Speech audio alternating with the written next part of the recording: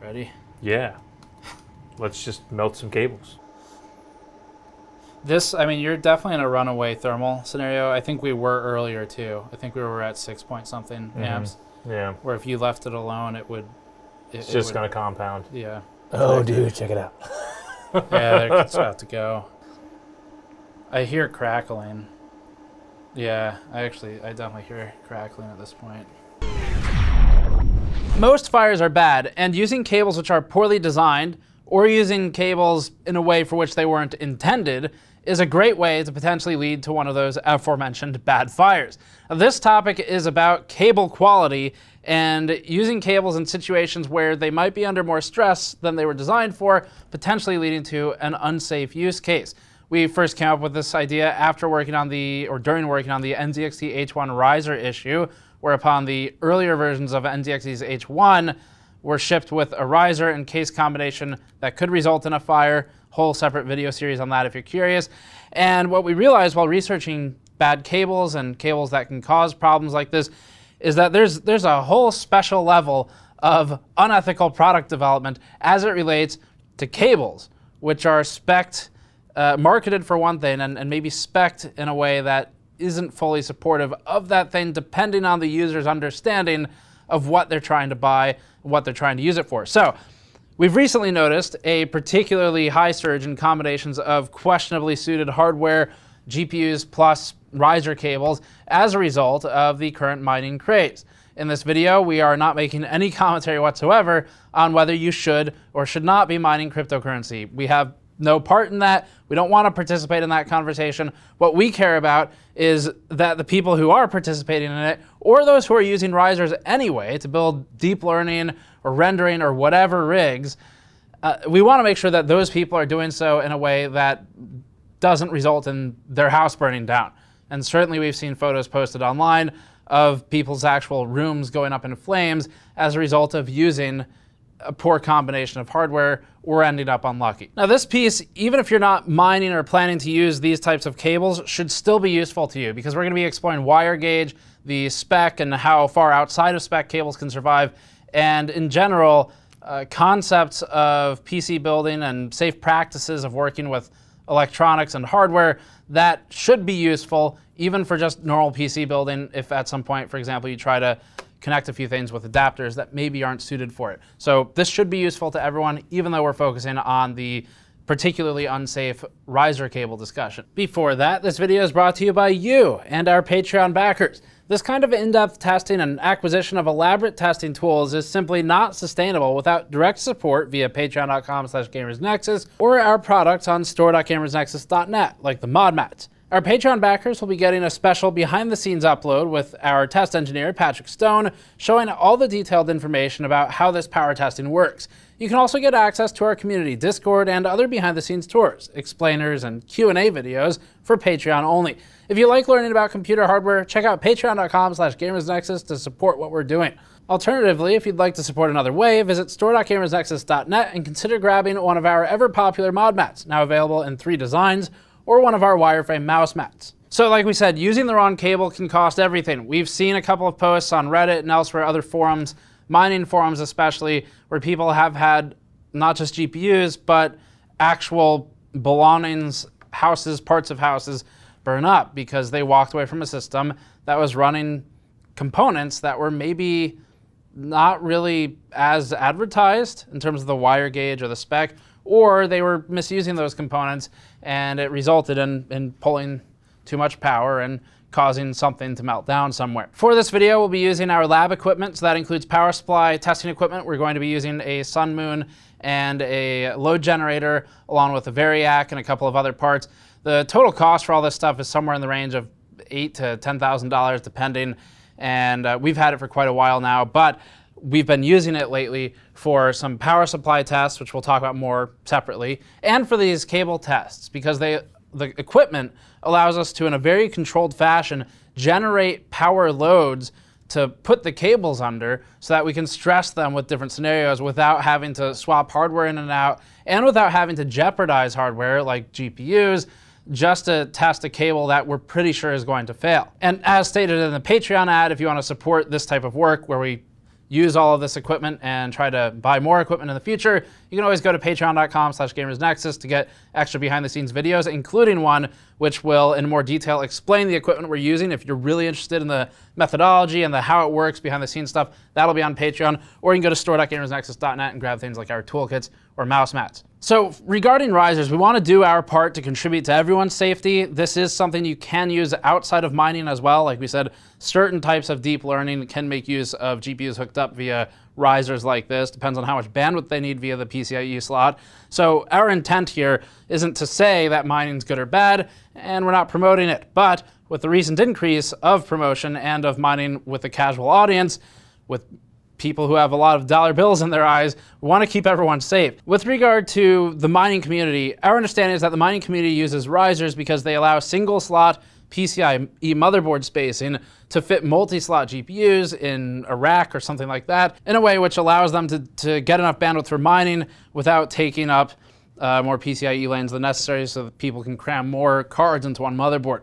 We have some photos we've lifted from uploaders to Reddit and elsewhere to help demonstrate all this, including some photos of those burned out mining rigs. We've seen people do a lot of interesting things in some of these photos, maybe intentionally, maybe not, but one example is people wrapping cables around the metal poles or the bench legs and components in a way that if things start melting, maybe it helps because it's a thermal conductor, or maybe it causes a direct short to ground and causes a big fire. When fires happen in these situations, they typically happen from a few key points that we'll explore today. Number one is unpowered risers causing a point of failure. Running too many risers off of a single power supply cable would be another one, which applies to non-mining GPU use also, and buying cables online in general being a gamble. Those are our three aspects we're exploring. The cables, for example, might be lying to you about their wire gauge, listing maybe 18 gauge, but actually being 20 or 22, and that, if you're expecting one thing, and getting something worse can cause serious problems. If you've spent any time researching risers to buy some, then you're probably aware that they come in a ton of different form factors. They can also connect to several different PCIe interfaces, and there's a bunch of different cables used for power delivery. Speaking of power delivery, for our first point of safety, don't use an unpowered riser. Most graphics cards draw power from the PCIe slot, but some risers don't provide power to the slot.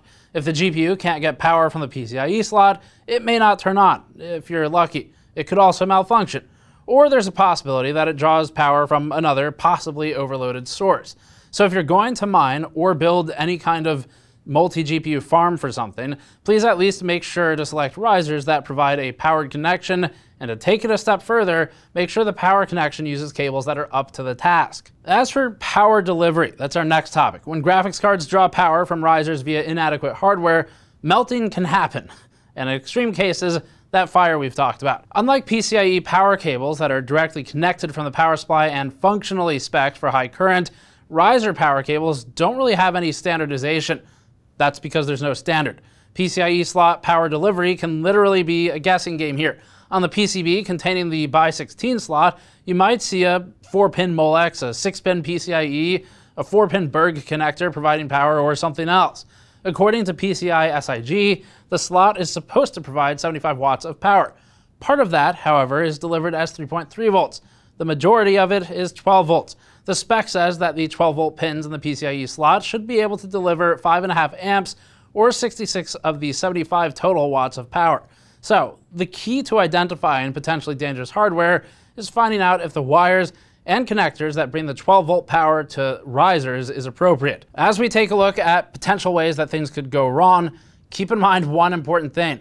We are not greenlighting any risers or any particular cables in this video. That's not the goal. What we're trying to do is convey where potential danger can occur and point out the most obvious ways that it could potentially be identified. But we're not going to be endorsing any products because it's absolute chaos. We've noticed that there are very few brand name vendors in the game and the supply changes all the time. So good luck, basically, with choosing one, but just approach it with some level of reason. As you saw in the opener, multiple risers on a single SATA power supply cable isn't always a great idea. Several crypto mining advice posts we found on Reddit suggest that it's okay to connect 1 or 2 risers to a 4-pin Molex or SATA power supply cable, but an inexperienced user might connect risers to every connector on the PSU cable. So we wanted to see what happens in that scenario, and we'll start our video with the worst possible combination.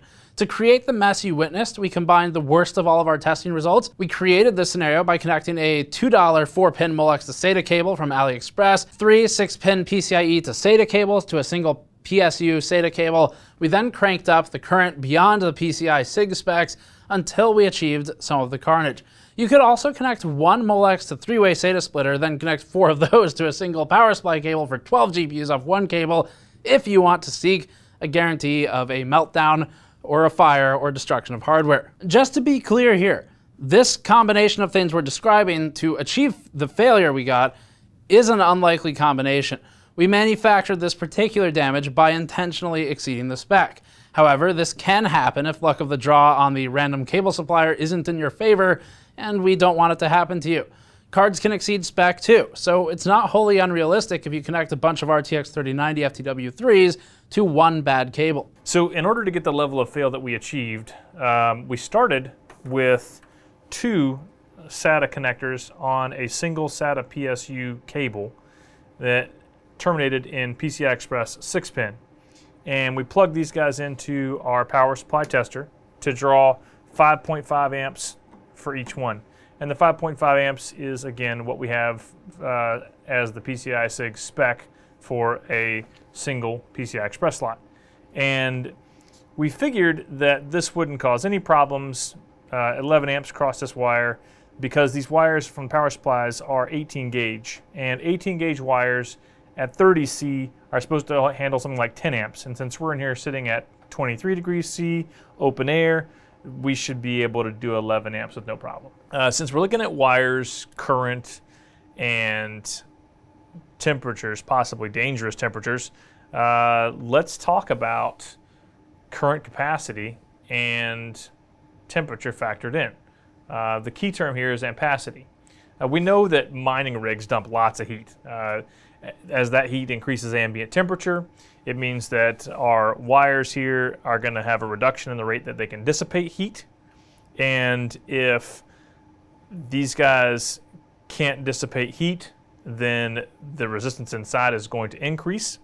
If our graphics card continues to pull current at the same rate and we've got increased resistance, there's going to be more increased heat. Then there's also the sheath's ability to dissipate heat, and you got voltage drop, but let's try and keep it all simple. And just note that wires don't respond well to high current loads and increasing ambient temperature. All that together, ampacity. As we added a third power connector, it's just another PCI Express to SATA connector. The load on the SATA power supply cable is now like 16.5 amps. And even though we're a bit skeptical, we were guessing that because many things in computers are over-engineered, the cable could probably handle it. And our meters, our thermocouples, showed that the peak average temperature did go from 62C in our 2-cable test to 84C in our 3-cable test. And it's worth noting that the 80C on the sheath was exceeded at 84. So, just to jump in, this isn't a delta T measurement this time. Ambient was controlled, and it's easier to see the power supply cable sheaths rated for 80C are now outside of spec by introducing a third simulated riser and just using the temperature that comes out.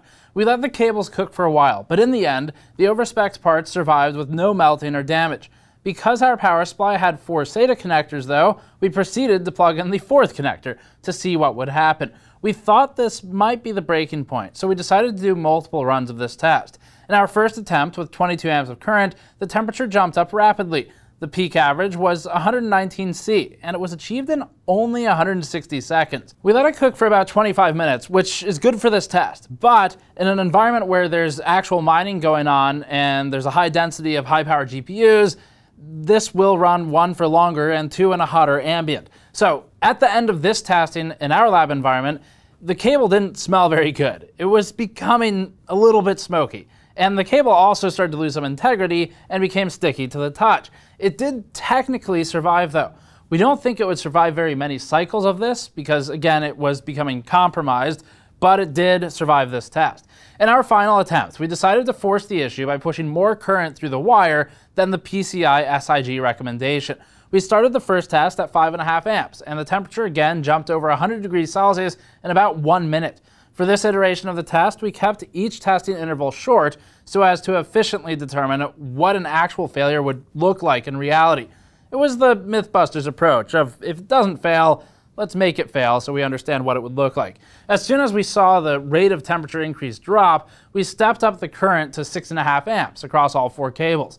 This put the SATA power supply cable under 26 amps of load. Temperatures began to climb rapidly once again, and after a few more minutes, a faint smoke could be seen coming from the sheath of the 12-volt wire on the SATA power supply cable. Let's do 6, I guess, 6.5. You got it. So that is now at 335 watts. But it's pulled from the wall. Yeah. And if you want to see how much is being pulled here, is like power factor basically. You go over here and you hit the watts button on the Sun Moon, and you can see it's pulled 270 out at the interface of the power supply. Maybe a little melty. That smells pretty bad. Yeah, I smell a little bit of melting. All right. Yep. Something is definitely putting off smoke. So we've got 110 somewhere. Where is that? 110's right there. Can you guys see where the smoke's coming from?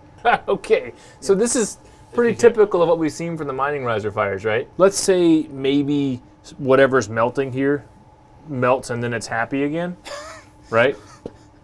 If you cycle this on and off, on and off, on and off, this sheathing is going to get brittle. Yeah. And then once it gets brittle, it will eventually crack, and then you have a likely exposed short. Yeah. Seeing visual signs of the cable breaking down led us to believe that, even in our well-cooled 2122C office, the PSU cable sheath would have eventually melted and caused the failure. We were still interested in seeing what that cable could handle before slow deterioration occurred. So we pushed the envelope and set the current to 7.5 amps per cable, or 30 amps total. The smoking got worse, but we were looking for something more indicative of near instantaneous breakdown. We manually increased the current above 8 amps on each cable, and at this point, the sheath started to bubble up and break away from the conductor. Catastrophic failure at this point was achieved. Oh man, that's kind of cool looking. That's definitely just melting away. Yeah, can you see that bottom one, Andrew? It's really look shiny. At that. Look at that right there. It's dripping, right? Yep, you got bubble. So we're dripping at 138 at the Oh, dude, check it out. Yeah, it's about to go. So there's a lot of ways this could become one former. Down there too. There's a lot of ways this could become catastrophic. As it melts, you could get a short circuit. Look at it bubbling up. And it could short and get a lot worse, or it could just burn out and shut off. There's some big bubbles up here. Yeah. Sorry, cable. You're a martyr for the cause. I don't know that it's gonna light. I don't think it will. I think it would light if, like, 2 wires sheathing started melting and they shorted. Yep. Then it would probably light. Yep. And that's definitely possible if you're in this scenario. Yeah. Down here, it's pretty bad, actually. It's bubbled all the way. Yeah, that particular sheath is toast.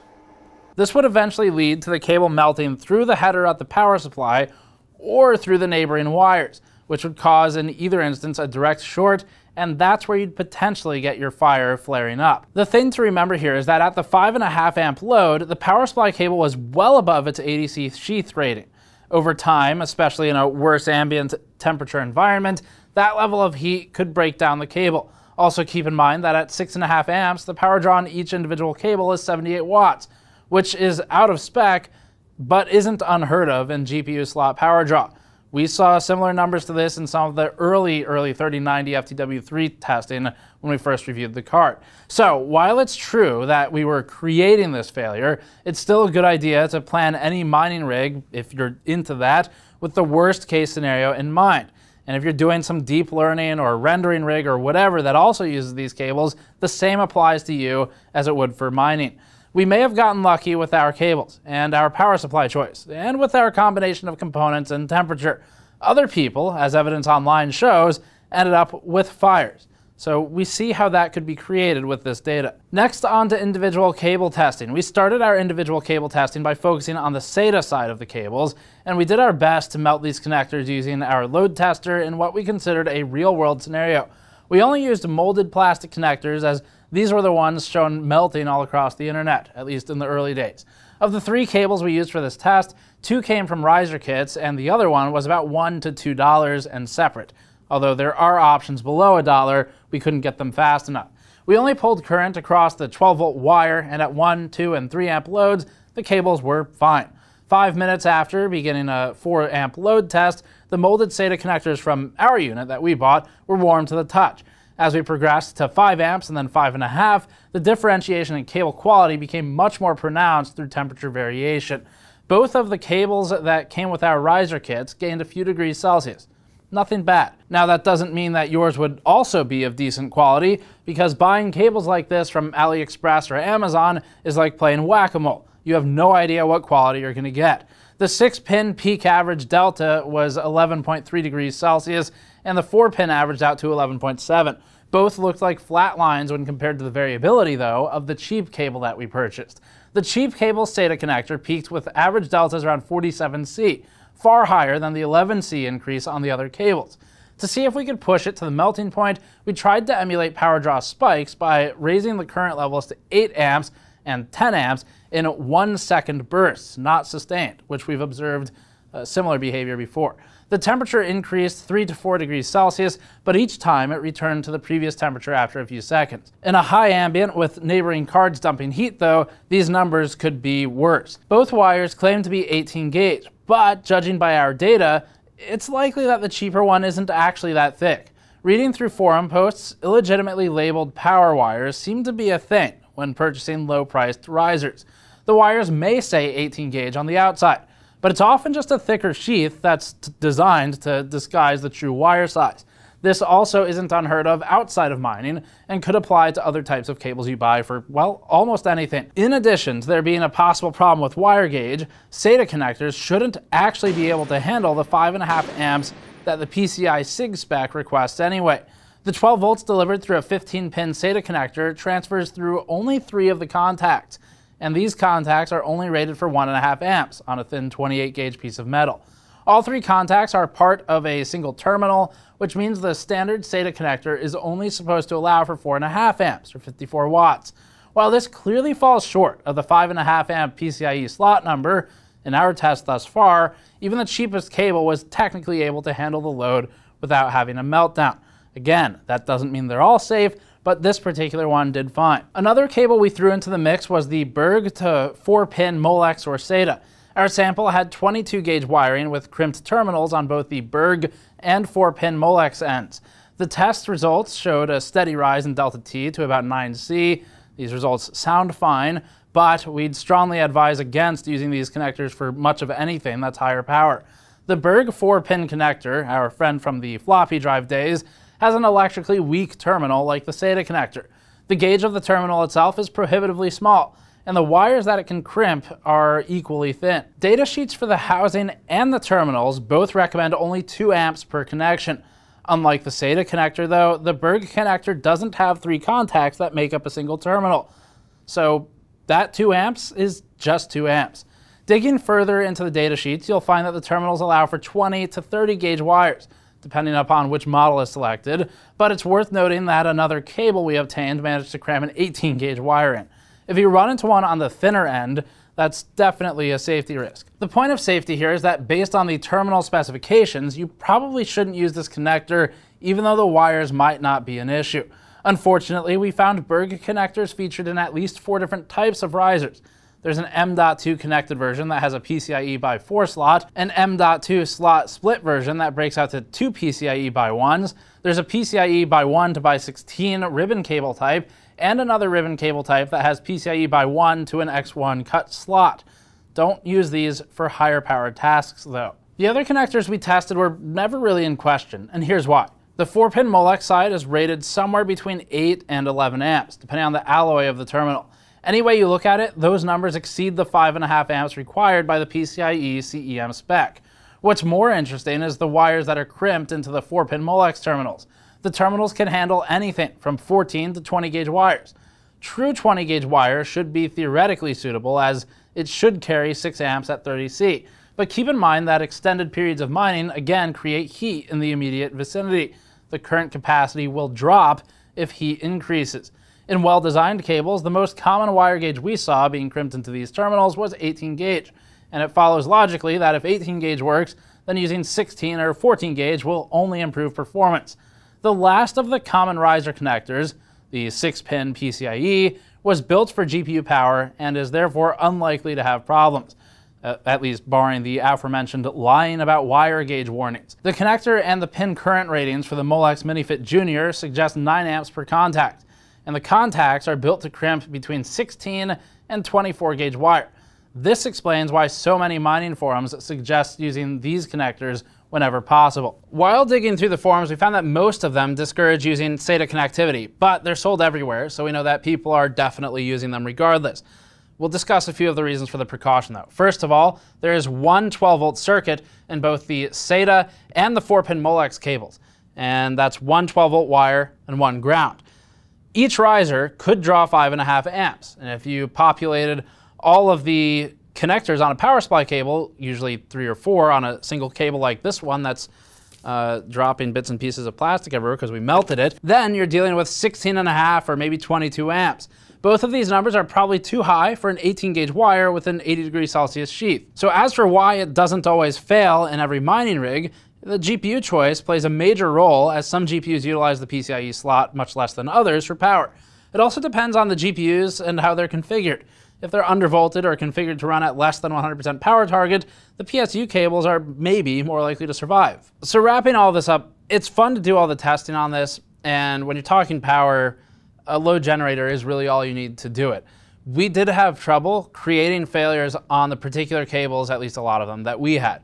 Some of them are more noticeably bad than others. We've got a couple here pulled aside. We've marked them as being concerning, but depending on luck of the draw and what you buy, you might be okay. The thing is though, there's a couple of key rules you can follow as a general guideline for trying to keep it as safe as possible. And we are, as stated earlier, to reemphasize, not greenlighting any specific cables because the supply changes a lot. So just being 6-pin or 6-pin to Molex or whatever isn't necessarily a green light that everything's good, because it's possible they use some stupid gauge of wire that's dangerous, which is unbelievably unethical, first of all. But if it's mismarketed as, say, 16 or 18 gauge or something, and you end up with 22, or just a cheap wire that's poorly made, then it's possible that something that otherwise follows all of the basic guidelines could still catch fire. And of course, there are a lot of variables too, where you're talking about potentially a rack of multiple GPUs dumping heat onto the cables maybe in maybe a hot environment if there's other GPUs in there, or you're just not running AC to combat it. All of these things add up to create scenarios that are even worse than the ones that we tested in today, which did include some forced poor case scenarios. Basic guidance, the most we're willing to provide, is that using power cables for risers that have 4-pin Molex or 6-pin PCIe connectors whenever possible is probably a good idea in general. Connecting only 1 or 2 per power supply cable is a good idea in general. Using a bad power supply is extremely ill-advised and could result in worse things than we saw today, because although the power supply we used doesn't have great reviews, it is an expensive one, and there are some places that they've spent a lot of money, potentially the connectors. But if you use a bad power supply, that is a risk that is probably not worth taking. The general advice online to steer clear of SATA delivery for these cables, because of the variability in manufacturing quality, is good advice. You should steer clear of them. So basics, 4-pin Molex, 6-pin PCIe connectors are a good guideline. They can also be lying to you with the wire gauge and the spec of the cable, so just be careful what you buy. Don't spend too little. If it's 10 cents, there's a good reason for that. And being cheap about this stuff, this is really serious. Just like with a power supply, being overly cheap on something that handles or is an intermediary interface in power delivery is a dangerous game to play when you're dealing with as much power as people are talking about with lots of GPUs mining. So don't get too greedy about it and try and cut corners on cables, risers, and power supplies. That's kind of our moral of the story here. That's it for this one. Thanks for watching. As always, you can go to store.gamersnexus.net or patreon.com/gamersnexus if you'd like to help us fund our research and testing efforts along with new equipment purchases. We've got toolkits and mouse mats in stock and shipping now, for example. And subscribe for more. We'll see you all next time.